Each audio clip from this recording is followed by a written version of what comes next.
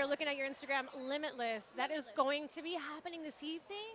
First performance of this amazing song that Sia wrote for the movie that I did called Second Act. I had her go and see the movie, and I said, if you get inspired, just write me something. And she's like, okay. I said, I really want to do a song for this movie. I think that we need a certain thing right now. Women need a certain thing. The world needs a certain thing. People need a feeling of that we can make things happen.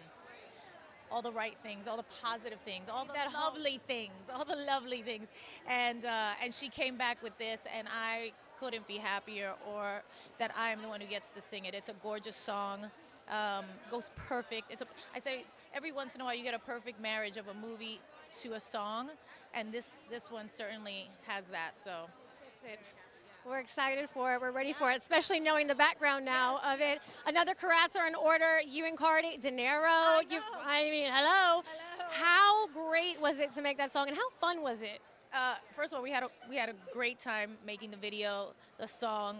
I've been able to perform it in my last shows in Vegas.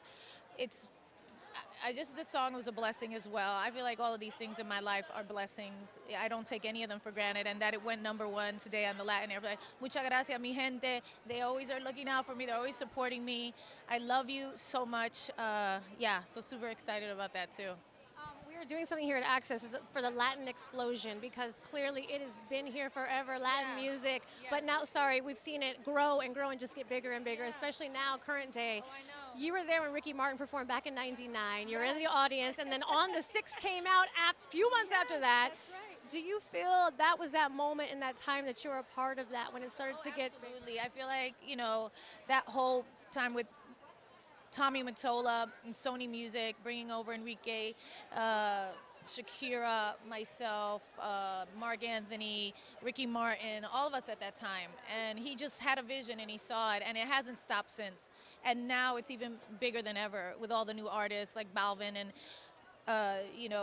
Cardi and so many, Osuna. I mean, we see all of them. They just all cross over. They're all making all these amazing records, and the world is listening. And I'm very proud of my people. Everybody knows that, though. No, it's a good feeling. Before you leave, we have to just touch on the dress, the inspiration behind it, and this hot pink. Listen, it's just it's the leg out. Chakras. It's George Chakras, and I loved it. I was like, this is beautiful. I'm wearing this. And the leg looks good out there. Thank you. Have fun tonight.